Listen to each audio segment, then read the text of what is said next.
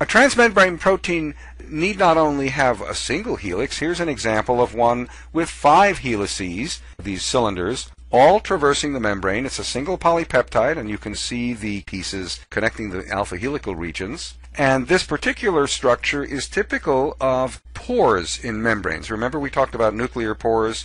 There are pores in the plasma membrane and other membranes that are there to allow the flow of substances across the membrane. This is an example of how that structure would be formed.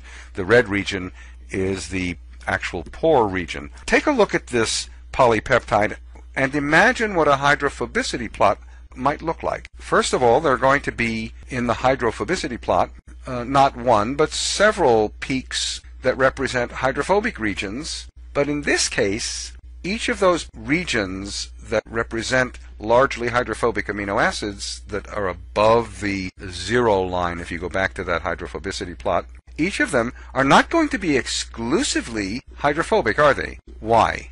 Because the red region in this illustration is an aqueous pore, meaning a water pore. So water exists in that pore.